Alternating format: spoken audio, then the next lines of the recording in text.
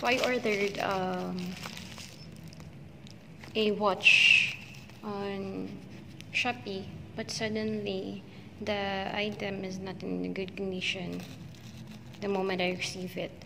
So I just wanted to ask for a refund, but suddenly I clicked the order received button, and here's the item. This one. It doesn't work or function.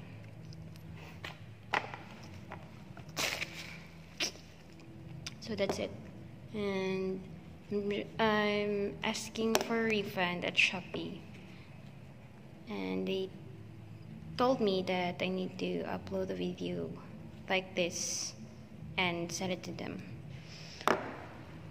So that's it. I don't want to.